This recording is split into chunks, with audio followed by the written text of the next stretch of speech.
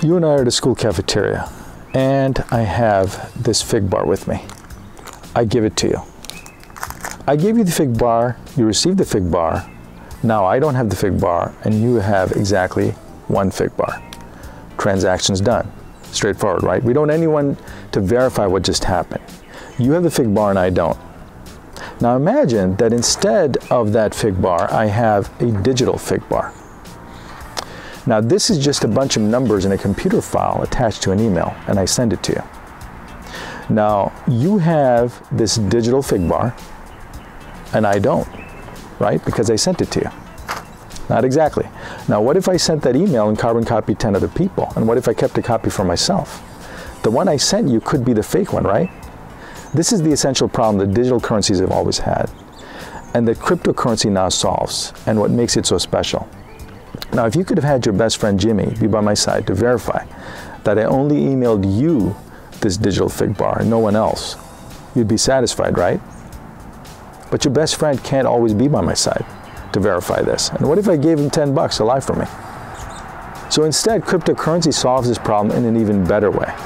What if the general public was by my side to verify that I indeed sent this digital fig bar to you? Now everyone would be there to tell you that I cheated if I tried. And I couldn't pay everyone 10 bucks, I couldn't afford it. And no one person would be responsible for this verification. So they could not collectively collude with me. The Bitcoin protocol solves the issue of verification in a very similar way. Every transaction that has ever happened with a Bitcoin is recorded in something called a blockchain. This blockchain is made public and open source so that anyone can see it. And whenever a new transaction occurs in the Bitcoin, a new block is added to the chain. That's why it's called a blockchain. All the blocks are transactions, and they make up a chain. And this has to be verified by everyone else. So as long as people agree that the transaction took place, it is allowed.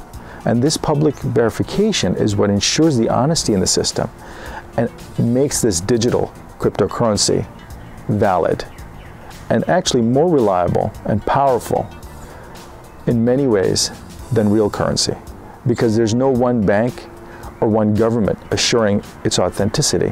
The general public is assuring authenticity. It's kind of a social authentication, and that is what makes it very powerful.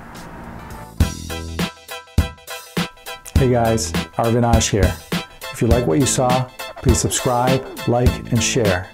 Let's make the world smarter together.